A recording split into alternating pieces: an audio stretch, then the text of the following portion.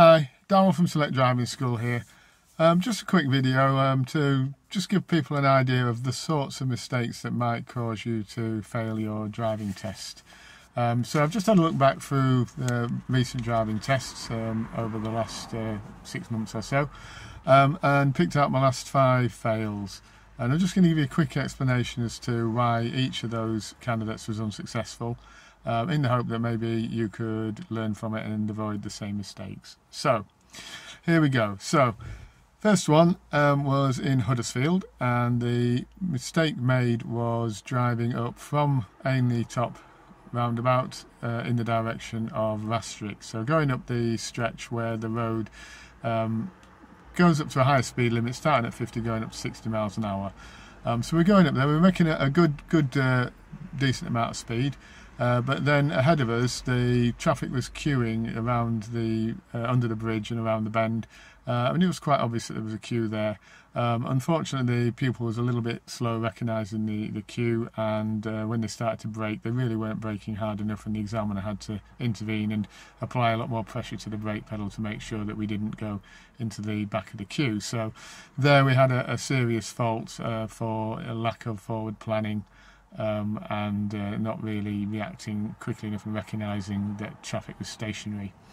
There was a further fault on that test as well a bit later on. Again, just going a little bit too quick. This was a meeting situation around the back of the test centre, well, what was the test centre at the hotel on Cedar Court.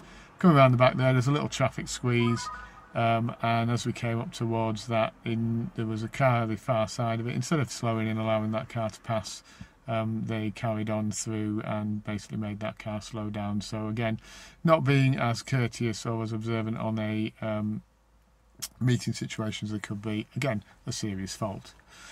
Then moving on to Halifax, next test that I recall. This one was a single serious fault on the test, but again, that's enough to cause you to fail. And this one was at the bottom of Albert Road in Surrey Bridge. So if you know that, you're going on Burnley Road, turning left, you go past the Trinity Academy, dropping down quite a steep hill, and at the very bottom is a stop sign. Now, in terms of rules on the road and what will get you a serious fault and what won't, there's quite a lot sometimes open to interpretation, but this is one area where it's black and white. You must stop at the stop line fully.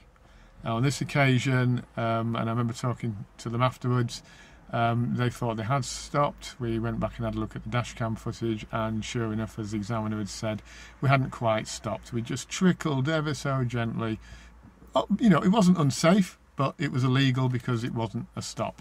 So that was a fail for not stopping at a stop sign, response to traffic signs. My advice for stop signs, once you recognise them, they should be easy. Red octagon, it's the only octagonal sign in the highway code. It also has the word in block capitals stop written just in front of a thick white line. So there should be no reason to miss it. My advice is to just concentrate on stopping. Don't try and look early like you would at most junctions. Just concentrate on coming to a full stop, and then you can look and, if necessary, creep forward, as long as you do it safely.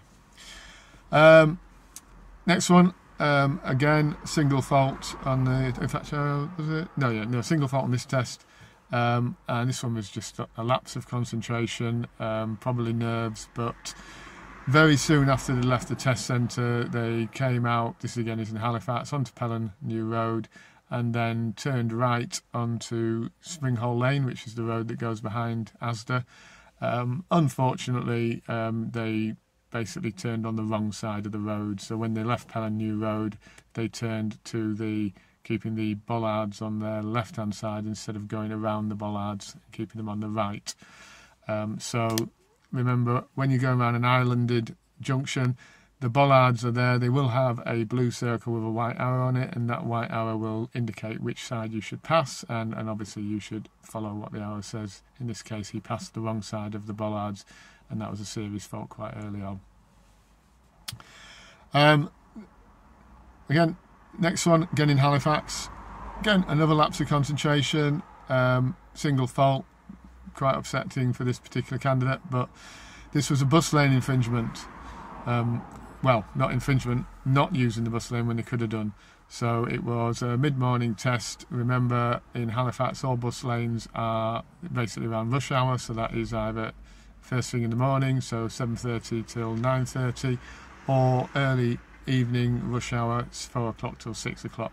So this was mid-morning, after 9:30, on Burnley Road, and basically they couldn't decide whether to go in the bus lane or not, so they decided to stay out of it, and then they drove all the way down Burnley Road from Windleroyd Lane to the traffic lights in the right-hand lane, but around about 30 miles an hour. Now, had they got up to the speed limit, there's a possibility the examiner would have given it as a minor, although that's not guaranteed. But because they were going below the speed limit, they were creating a traffic jam behind them, and the only place those people had to go was to use the bus lane to undertake, and that's basically making the road a more hazardous place. So that was a failure for position normal driving, where, as I say, they should have got themselves into the bus lane. When it's available to them, you should always use the bus lane unless there's obstructions, meaning that you can't. So remember, bus lanes, first thing in the morning, last thing in the evening. If you're on Halifax tests, that means don't use it at all on the 810 test. On the 907 test, there's a possibility you will be able to use it, once you get past 9:30. And on the 3:30, the 1529 test, you can use it initially, but once you get past 4 o'clock, don't use it. And finally, failure for, again in Halifax, for making lane changes without checking properly. This one was following signs. They came up to, they'd been asked to follow signs for Keighley, and they came around the bus station, approaching with the cinema in front of them. They should have been going left, but they got themselves positioned to go to the right. Well, they started moving towards the right-hand lane. They didn't fully move into it. They sort of started to straddle, possibly because on the lesson before we've been talking about the dangers of turning right at that traffic light now, which have been caused by the change in road markings about 18 months ago. So that might have distracted them. But either way, they suddenly realised that they wanted the left lane, and quickly swapped over to the left lane. Now, they did check the blind spot, but they did it as they were moving rather than before they moved. So that picked them up a serious fault for trying to swap lanes. So again, remember, when you're following directions, it doesn't matter where they come from, whether it's from the signs or from the sat-nav or from the examiner. If you make a navigational mistake, basically follow it, commit to it. As long as you do it correctly, with the correct signal, correct observation and safely, you will not pick up a fault for going the wrong way safely. What you will do, as in the case of this test, was pick up a serious fault if you suddenly try and change your mind without the proper checks, which in the heat of the moment are quite hard to do and to be seen to be done. So that's a quick per se of the last 5 fails that I've had, and hopefully you'll find some information in there that's useful, and make sure that you don't do something similar. You'll find some other videos that show actual footage of mistakes that people have made in my YouTube channel, so you may want to have a look at those as well. But either way, good luck when your driving test comes along, and hopefully if you like the video, please click like or subscribe to my channel, and you'll find lots of other useful information on my YouTube channel and my website. Thank you and goodbye.